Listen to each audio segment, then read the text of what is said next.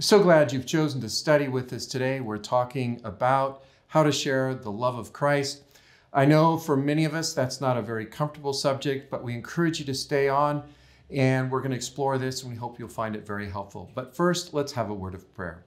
Most gracious Heavenly Father, we want to thank you for this day, the word, and the privilege of being able to share our experiences with you, our love of you, and guide and direct our conversation in this day. In your name, amen. Well, as always, before we go into the study, here, take a look at the mission story.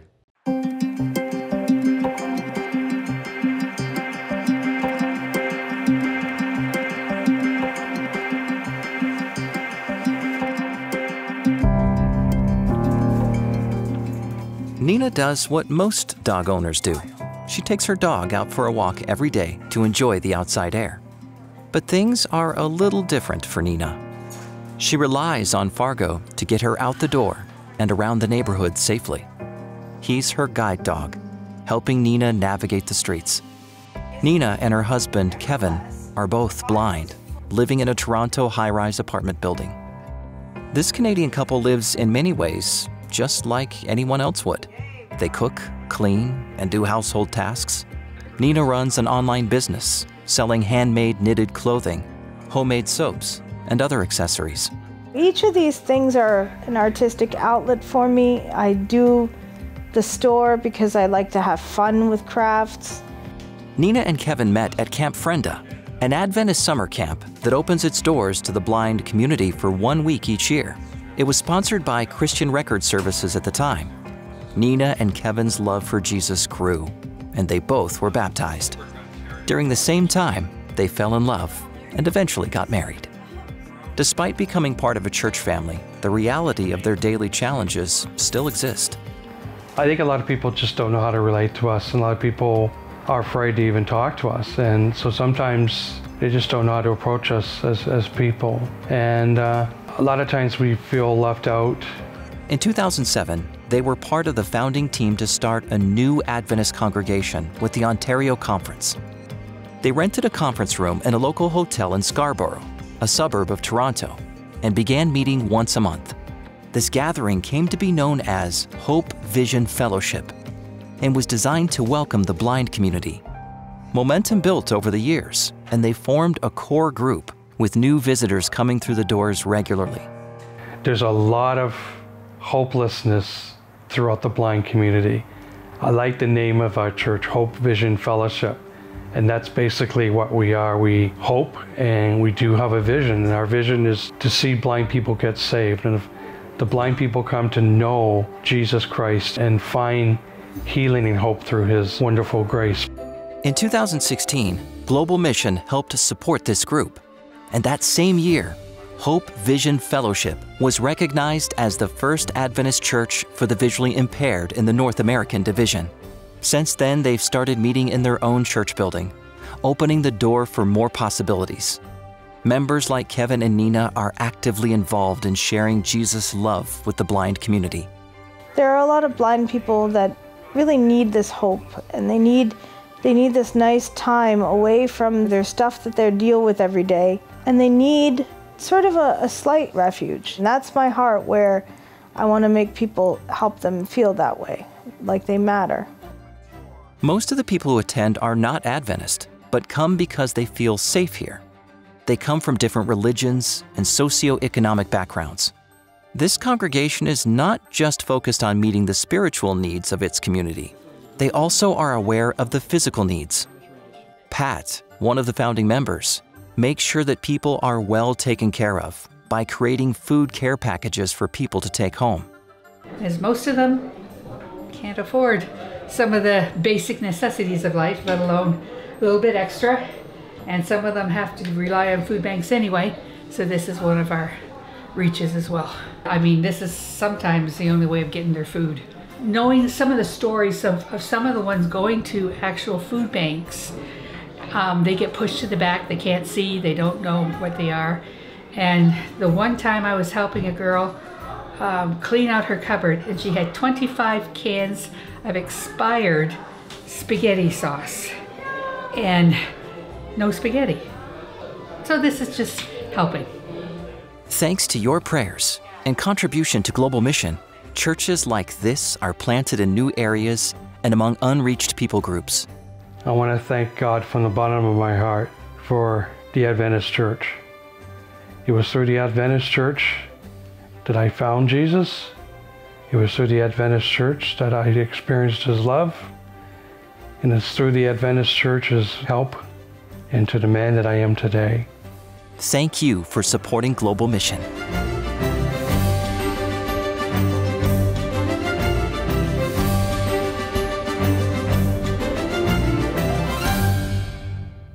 It is always grand when we see practical applications, flesh, sinew, muscle, tissue being placed upon the bones that are our faith. I am inspired, I don't know about you, particularly during this time when the question that we are asking is, how do we witness in the Spirit and through the Spirit? In order to answer that question, I think we first have to start by defining a little bit about what we mean when we approach the construct of witness. Let me tell you a story. In 1990, Henry Hill had had enough. You see, for 25 years, he had lived his life with this obsession to become a somebody in a town full of nobodies. Hill had very early on caught on to the criminal element in his town. As such, he saw the inner workings of criminal enterprises. And when he was busted for drug trafficking, he decided to turn state's witness. Now, we wouldn't have known anything about Henry Hill's life or the life of the mafia in the northeastern part of this country, save for the fact that Henry decided to pen a book called Wise Guys. You might have even read the book, or you might have watched that film produced by Martin Scorsese that depicts his story. I don't know much about the film, but I do know that witnessing entails this ability to know the inner workings, to uncover something that was hidden, and to give us some light that we would not have otherwise. In order to be a witness, then you need to see something. And today we talk about what it means to witness in the Spirit. Now, a quick linguistic note. The word witness in the New Testament is the same word that our English language uses for martyrs. And so the idea of a witness is somebody, at least in the Bible's mind, that has seen Jesus and then takes that message without regard for the consequences. I want you to turn your Bible with me as we delve into our study today to the book of Acts, the 2nd chapter. As we said, in Acts, the primary protagonist isn't Peter or Paul, it is the Spirit. And so today, as we think about witnessing in the Spirit, it seems rather apropos that we go to this particular text in history. Now, the great poet T.S. Eliot once wrote, "In my beginning is my end."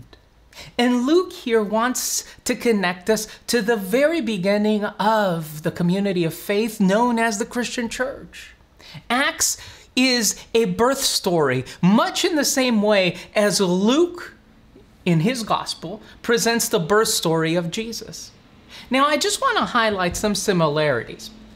First off, both of these birth narratives are highlighted by the presence of the Spirit. And so as the disciples are waiting to be delivered into a new reality, something happens. They feel these tongues of fire upon them. And then Luke, rather playfully, in the second part of the chapter, is going to tell us how these same disciples are gifted by the gift of tongue speaking. Well, that's enough about that. Let me just delve in with you and let's try to chew on the text, shall we?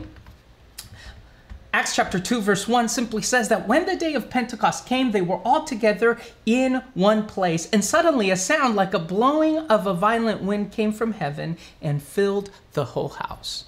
I find it astonishing that the idea and the motif that is used to describe the Spirit in the book of Acts is the wind. Now, can you think of any force that is more powerful than the wind? Furthermore, can you think of anything that can be left untouched when it comes in contact with the wind? The wind reaches everywhere. And Luke is trying to tell us that in the same way that this great force of nature can touch everything and everyone, the Spirit of God can do the same.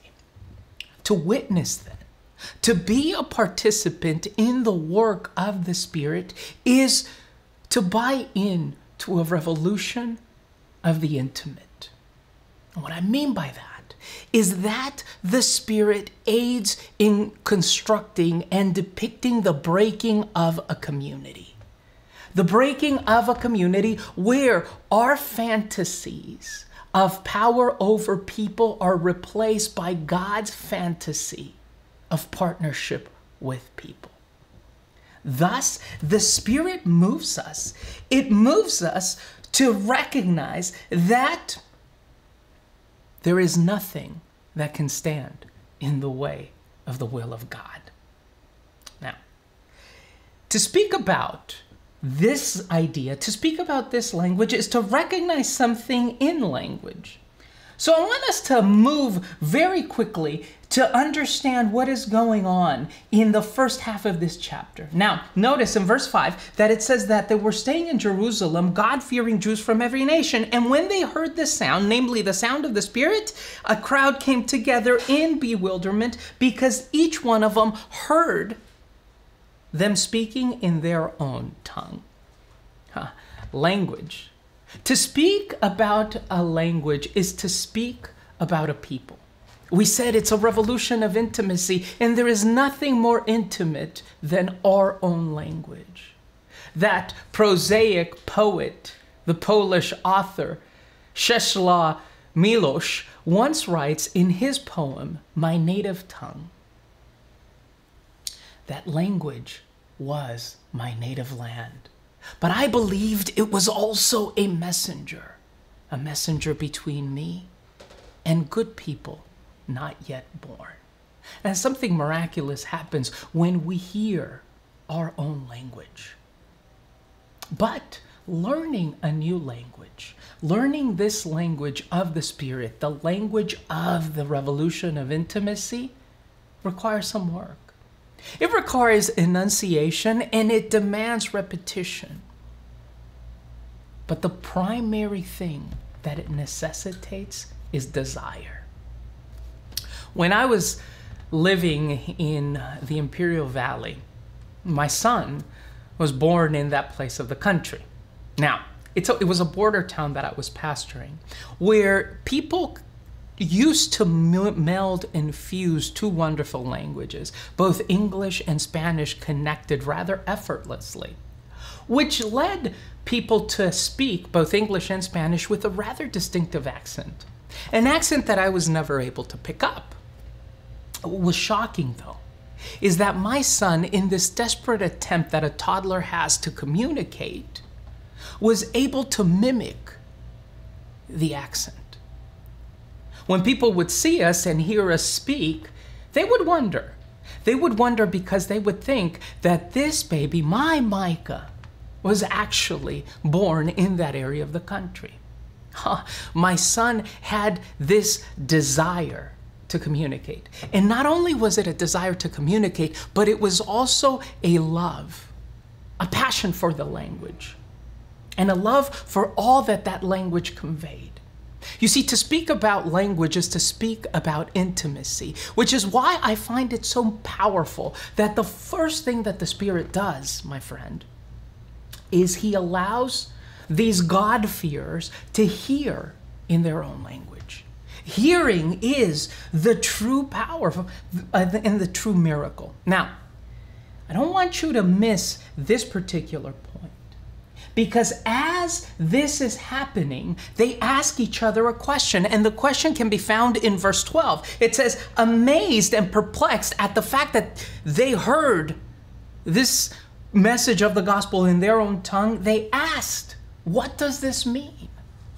Now pause there for a moment and consider the repercussions of this particular question. Now, these were God-fearers. They were religious people. They were people of faith, people who believed in this story. So why is it that they're asking if there is anything that they need to do? Hadn't their life been committed to the story? The tale about Abraham and the promise of the Messiah? The only answer that I can give to the question that they are asking in verse 12 is the following. When you come in contact with the Spirit demands that you reconstruct your theological parameters. In other words, that Holy Spirit, the one that moved upon the waters in Genesis, the one that created the earth, and the one that will sustain the church, it always demands more. You see, witnessing in the Spirit is the outgrowth of the birth of the church. And it is the outgrowth of our understanding that we are now being invited into the breaking in of a community.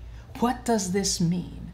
Well, it means that you now are going to hear this language, these stories, in a new utterance, namely the utterance of the Spirit. So it's not only about Abraham or Isaac. It's not about David or the Messianic promise. It's about us. Witnessing in the Spirit, then, begins always by delving in Scripture. But it necessitates that we find ways to weave our stories in with the story of Scripture. In other words, I am Abraham's heir. My friend, when you enter into a conversation that demands witnessing, you must recognize that you are entering into a talk, a chat, if you will, that has been going on for 2,000 years. You have as your conversation partners the great heroes of the faith and the disciples. And as such, the task of witnessing demands holy awe. Now, why would any of us engage in this enterprise? Well, the great theologian Karl Barth talks about Christianity as a religion that demands we venture into the far country of love. In other words, it is impossible not to share, because this new community, this revolution of intimacy has affected our lives so profoundly that something has changed, something has shifted. Well, after this occurs, after this new language is spoken, after these stories are woven together, Peter will get up and address the crowd. And I love the way in which Luke constructs this birth story of the church, because on the first part, you have some academic and theoretical principles. But starting with verse 14, you have some very practical principles that will answer the question, well, how does this look? Namely, the task of witnessing in the Spirit in the realm of flesh and blood. Well, verse 14 contains the very first sermon preached in the Christian church. And I want you to notice a few things about the sermon that Peter will deliver. First off, I want you to notice that the sermon is preceded by the appearance of the Spirit. In other words, every sermon we preach, and by sermon I mean every time we speak about the gospel, we are merely providing commentary on the work of the Spirit. Did you catch that? Our job isn't to create theology. It is simply to provide commentary. Because the message that we have heard and the message that the Spirit has spoken is one that is not delivered in the academic language of theological treatises or canonical confessions, but rather, well, it is delivered in the speech of intimacy that promotes new birth. Now, Peter then begins to provide commentary, and in doing so, he recognized this difficult juxtaposition of emotions that all preachers must recognize. And what is that juxtaposition of emotions? Well, that there is an imbalance when we share the gospel, because the message is always going to be more powerful than the messenger. The message must be more important than the messenger. Too often, when it comes to sharing and witnessing, we attempt to share ourselves. We attempt to pass on our understanding of who God is. We attempt to justify our own belief system. We attempt to create carbon copies of what we believe.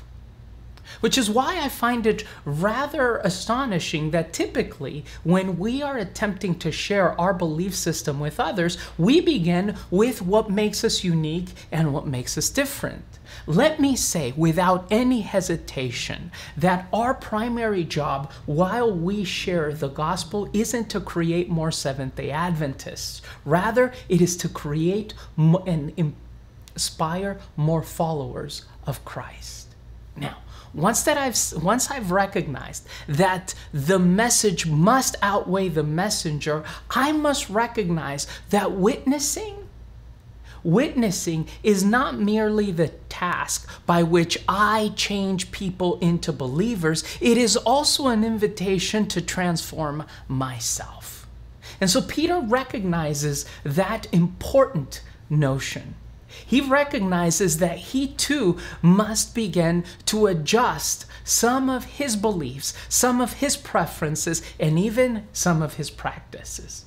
For more of that, you simply need to jump and skip forward a few chapters to see just how nimble Peter is when it comes to transforming himself in order to change people into believers. And the third thing that Peter recognizes and does as he is delivering this message is one that is as important then as it is now. And that is this, my dear friend.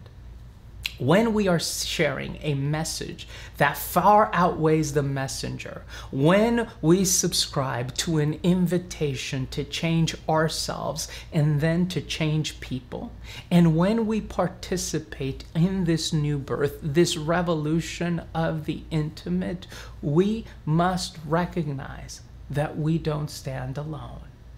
The preacher never stands alone.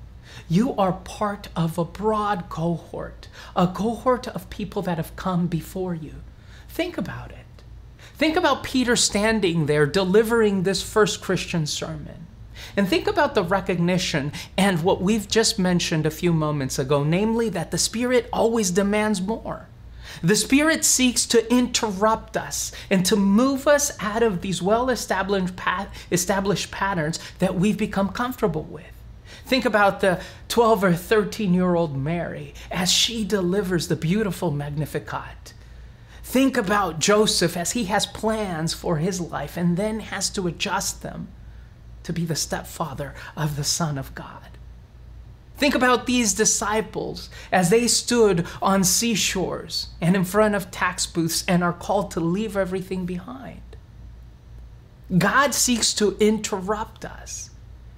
And so we stand in a long list of people who have been interrupted. Mary, Joseph, apostles, Peter, new believers and God-fearers, and then, yes, you and me. The whole purpose then of witnessing is allowing the Spirit to drive that process of interruption. It is to allow the Spirit to erupt into your life and to develop new circles of intimacies. In other words, to break into new communities. So Peter preaches, and he preaches a powerful sermon, and then something happens. Something powerful happens. Read with me verse 41. Those who accepted the message were baptized. About 3,000 were added to their number on that day. Can you picture it? 3,000 people shifting allegiances. 3,000 people deciding to let the Spirit interrupt their lives. 3,000 people who have garnered a closer look at the inner workings of the heart of God. Now, by all numerical accounts, Peter has preached a very successful evangelistic sermon. But what I want you to focus on is the fact that as Peter preaches, as he weaves these stories, as he connects past, present, and future, as he allows them to begin to grasp the dream of a new community, he is also conscientious of the fact that the Spirit must drive our practice, that the Spirit must drive our preaching, that the Spirit must move our churches. Now, the question then becomes, how does that work practically? Well, in order to do that, I want you to think about what happens in chapter 4. Now, again, in chapter 4, you have these disciples once more huddled together in the upper room. Again, they are preaching and they are pleading and praying for the Spirit to descend upon them. And again, the Spirit makes itself manifest in time and space. And the Bible tells us that the room in which the disciples were began to shake. And I find that word interesting. Often in our church, we talk about the shaking. And we typically relate that with people being separated. Those who have the right belief system or who have understood how God operates will be separated from those who are in the church just going and following the motions. But that's not what the Spirit and what the shaking is doing in this particular text. In this particular text, as well as in most of the New Testament, when you find the word shaking, the word that is used in the original language is a word that can be pronounced roughly soleo. And what that word means is that you have a disturbance, an agitation, a shifting, not only physical, but mental and emotional. In other words, what is happening in and through the Spirit is that our lives are being shaken. Our minds are being shaken. Our belief systems are being shaken. Our personalities are being shaken. Our thought processes are being shaken. Our theological treatises are being shaken. Our canonical confessions are being shaken. And they are being shaken because what we are talking about when we are talking about the witnessing of the Spirit is the creation of a new community. I want to end with where we began, with our dear friend Henry Hill. Now, Henry Hill, as he is penning this book, is recognizing something. And what he recognizes at the end of his book, Wise Guy, is that he can never be normal. The book ends with this interesting portrayal of the life of a gangster in the Midwest. No scrumptious Italian food, no chauffeurs, no money to spend. You see, the life that Hill had ruined him, and he couldn't return back to normalcy. Here's what happens when you witness in the Spirit. The Spirit will move you it will shake you and it will redirect you, and it will wreck normalcy. You cannot go back to the country where you live, a country that is a place where it's me first, selfish, driven by desire, propense to looking out for yourself. You cannot live in that country anymore.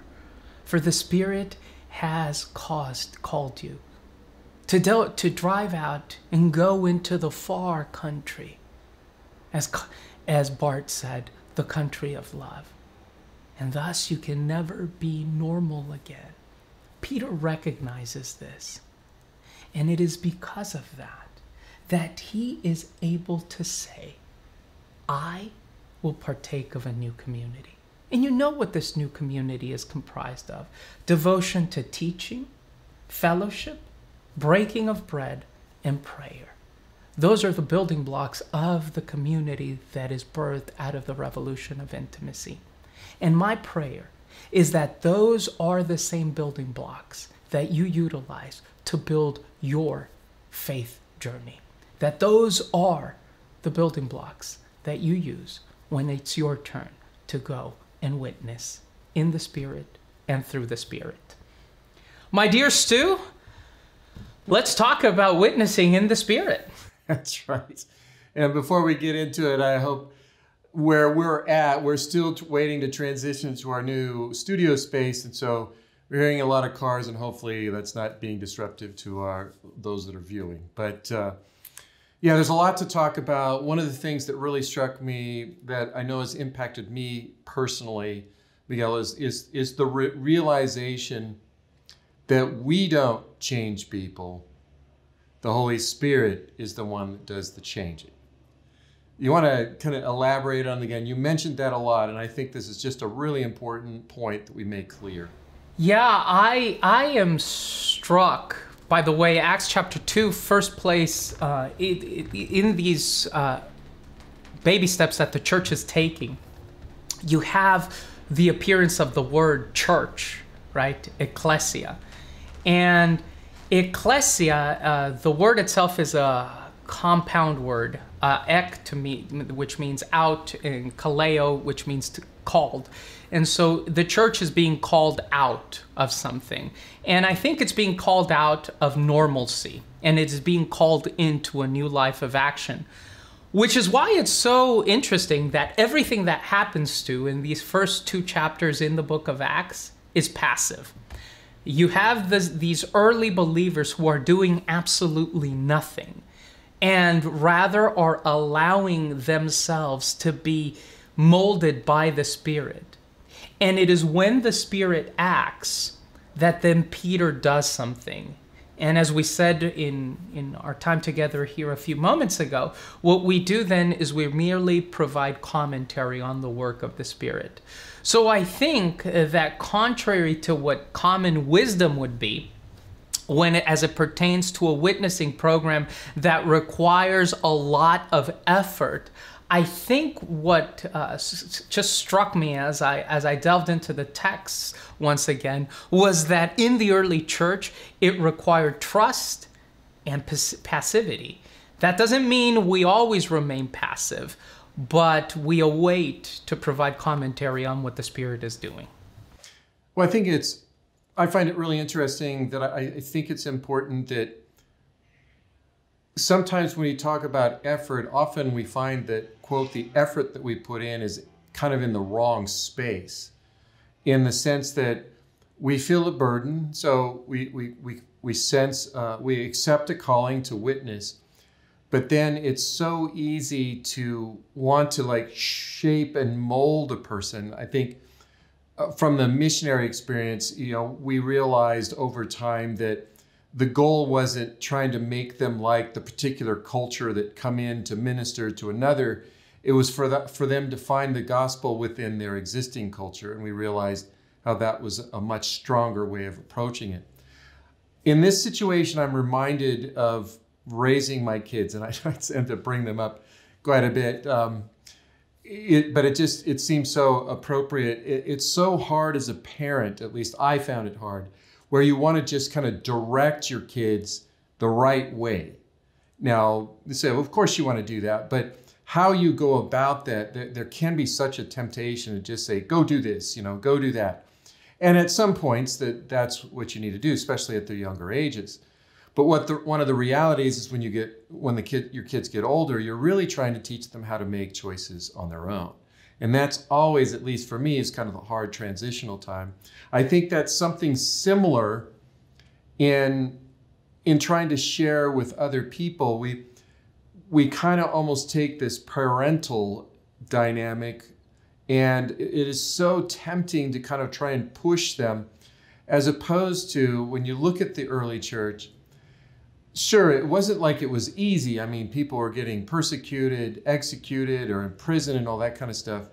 But the actual witnessing, it was so much embedded in what God was doing, and they were kind of going along for the ride. You think of all the early stories of what first mentioned, when he preached, they could hear in their native tongue.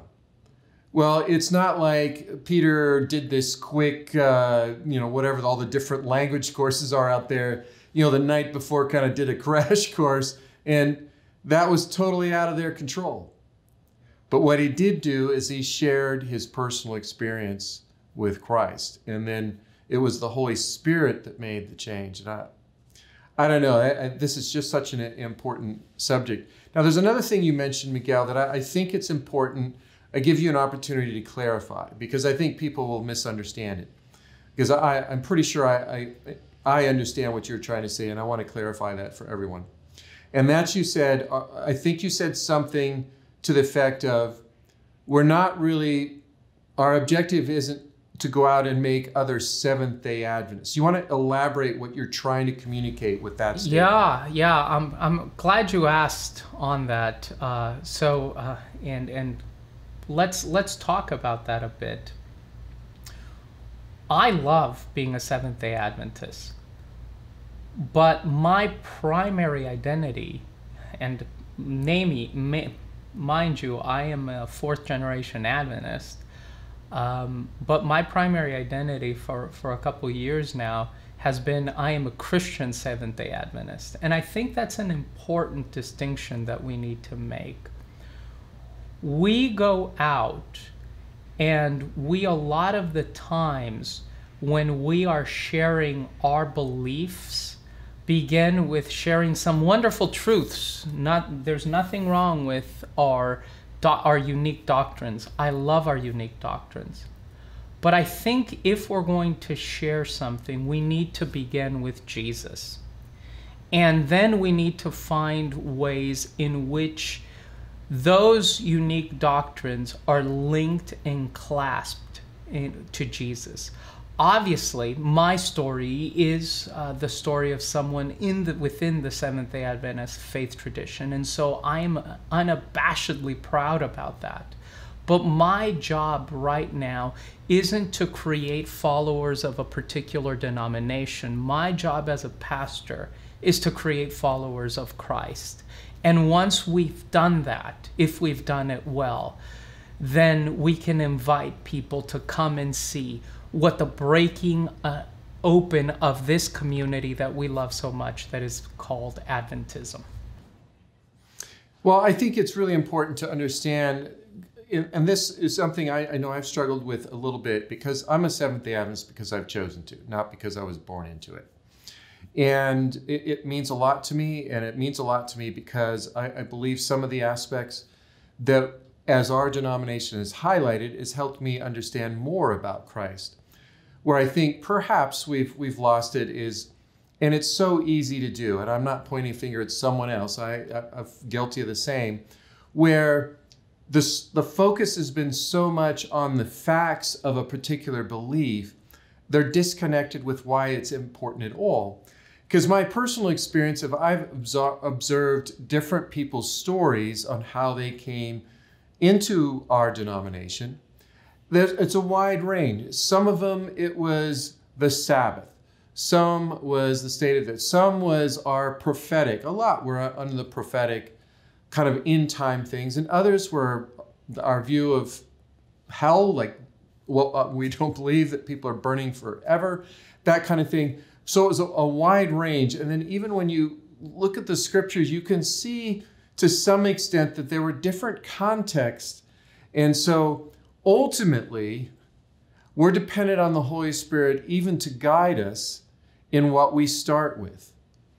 Because I'm often reminded, I think many of you are aware of different denominations that come to your door. And is there anything they're going to say that's going to change your mind? In my case, I can't think of a single thing.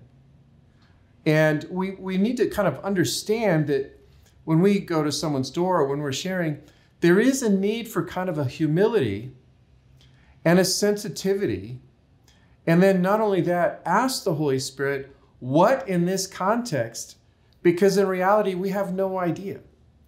Now, I believe very strongly that we need to be very rooted in our fundamental understanding of that make us Seventh-day Adventists, because I do believe it opens up a broader picture in many aspects.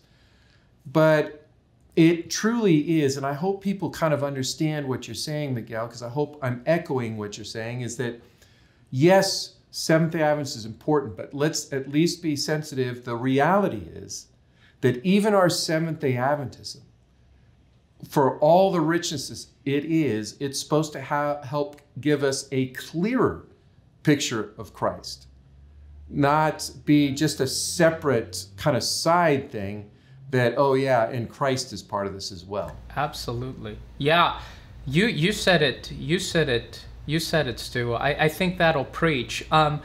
For me, that shift came a few years ago. So I was, and I think we've shared this before, I was a senior pastor of a church that had a rich tradition of evangelism, and it cared deeply about sharing Jesus with others.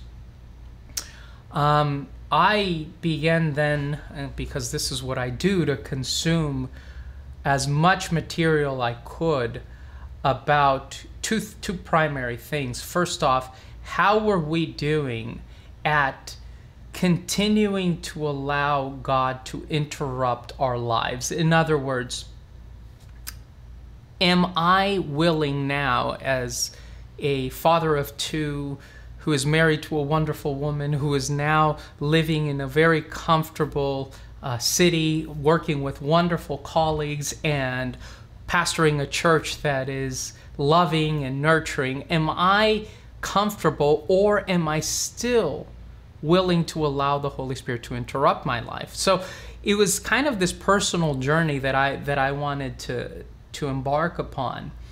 And it was a journey that I also wanted my congregation to embark upon. Now, allowing the Spirit to interrupt your life means that you are constantly growing in your understanding of how the Spirit relates with you. And I found it was rather discouraging. I found several studies that we had done within our Adventist church that pointed to this baffling reality, which was within 5 years, 2/3 of the people that we baptize in our Adventist church are no longer active in their local churches. They're no longer going to these communities. And so if the church is about this revolution of the intimate, the question then becomes, well, how is it that a year goes by and we don't know that we've lost 2/3 of the people that have just come in? And so then I started looking at what keeps people in churches. And I realized that people will go to a church where they don't agree doctrinally with what the church is advocating, and they don't particularly like the preacher. But if they feel connected, if they feel this relationship of close connection with the other members, they'll stay. And so that allowed me to recognize something. And the recognition was that we needed to do better at introducing people to the story of Jesus, and then finding ways, very much in the same way that Peter does in Acts chapter 2, finding ways in which our Adventist tradition weaves together with this story that has been going on before we had an Adventist church. Yeah, I think, one of the things that, of course, we talk a lot about as Adventists is a Seventh-day Sabbath. And at present, in kind of the more general population, there has been kind of a rise of conversation about Sabbath. Now, of course, it means a lot of different things to different people, but it's certainly a connecting point. But again, I feel that one of the things that would really help us is we remind ourselves and allow the Holy Spirit to guide us why that's important at all. That just not another fact, or we have a better fact, or we can pass more of the following Christ test. That there is a reason why some of these truths were unveiled and they had relevance. It's kind of one of the things that's always bothered me, or I shouldn't say always, but over the last decade or so, it's kind of bothered me a little bit about the doctrine conversation, which I completely get, or at least I think I do, where people essentially say, doctrine, boo, connecting, great, which I know you kind of alluded a little bit to that, but that's not what you were saying. It's so easy as human beings, we can move it into such a knowledge head-based, it's not connected.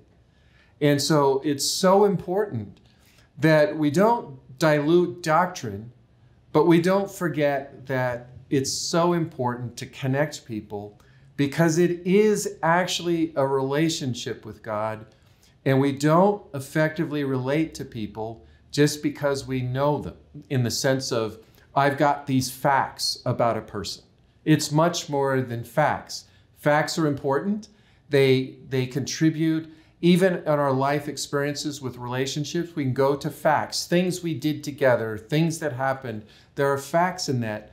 But there's this other dimension to it that needs to be binded with that ultimately makes it what really connects us together. Now, we just have a few more minutes. I kind of want to wrap up with just one more thought, Miguel. And that is this. Kind of going back to your original kind of comments about how we need to depend on the Holy Spirit. One of the things that really excites me when I read about the early church, one, it was not nirvana. There's kind of this idea that everyone's saints and everything. You see Peter having to be taught, Paul, all these different things had to happen.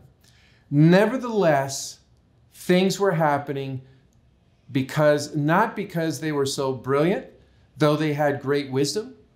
It was because the Holy Spirit's working. What do you think that whole experience can tell us of what God wants to provide us today? I think it tells us and it pushes us to what our true mission would be. I know I've shared with you, Stu, just in our conversations off the air, that when I was in college, I decided to get a job working for an interpreting firm. And so I would do some court interpreting on the side, and then I would do some legal translation on the side. And there is a difference between interpreting and translating. Interpreting is something that you do typically, at least when it comes to legal interpreting, within a court setting. And so you're doing this thing either simultaneously or consecutively, and a court reporter is taking down what you say, and there is a record, and the record is immutable. It doesn't change. That's what it is. Translating is a little bit different, because when a deposition is given, or when a firm hires you to upgrade or to translate their manuals, those translations need to continue evolving to stay up and to stay up to date with standard practices. What happens in Acts 2 is it gives rise to this charismatic movement, right? The idea of speaking in tongues, and I don't want us to go down that path, save to say this. Too often what we think the Spirit is calling us to do is to be interpreters. And what I mean by that is too often we believe that our job is to simply interpret in either consecutively or simultaneously what God is saying in that moment, to write it down and to leave it and store it in a vault where it is immutable, and then to share it with other people. The truth of the matter is God doesn't need interpreters. God needs translators. God needs people who, moved by the Spirit, can translate themselves into other people's lives time and time and time and time again. That requires, though, an enormous amount of trust, because we need to trust that A, we are listening to the Holy Spirit, and B, that God is going to ultimately lead us. And if you read the stories, Stu, of the early church, as you've alluded to, it is their ability to translate themselves into the lives and into the context of the people that they're sharing with that allows them to navigate all these crises. It allows them to navigate the Jew and Gentile question. It allows them to navigate the circumcision question. It allows them to navigate the dietary restriction and the food question. It allows them to navigate all these questions because they are understanding of the fact that God is in search for translators. And so if I could say anything, I would say this: translate yourself into other people's lives. Have trust that the Spirit will lead, that your job is simply to provide commentary on what the Spirit is doing, and know this: you don't stand alone. You are part of a litany of people who have gone before you. Well, with that, I think we should remind people that also in the early church, sure, there was the Peters, the Pauls, the apostles, but the way the church grew was everyone was involved and they shared what they knew. They didn't have to be the great Peter or the great John or the great Paul. They were all involved, and not only did the church grow, but the people within the church grew. Well, we're out of time. Pastor Miguel, will you close us in prayer? Sure. Let's pray. Lord, we ask that your Spirit break us and that your hands remake us. That you, Lord, speak through us. And that, Lord, we may be used to become comforters. That as this new community is being broken, and as we witnessing the breaking of a community in order to create something new, Lord, that we may follow with trust and with expectation. Lord, we think about our church, both locally and globally. And we think about how our own communities have been broken due to the difficulty of remaining connected. We pray, Lord, that the Spirit allow this time to be used once again as a revolution for the intimate. That we find ways to connect with each other, and that we allow that Spirit that moved upon the waters of the deep, that came and placed a baby into Mary's womb, that descended to earth as you were ascending to heaven, that Spirit come upon us once again, and that it might shake us from our malaise and our complacency. For we pray these things in your name. Amen. Amen. Once again, I want to thank you for joining us. I encourage you to join us next week. This is such an important topic, and we just really are so grateful you've been with us today, and we hope you have a wonderful Sabbath day.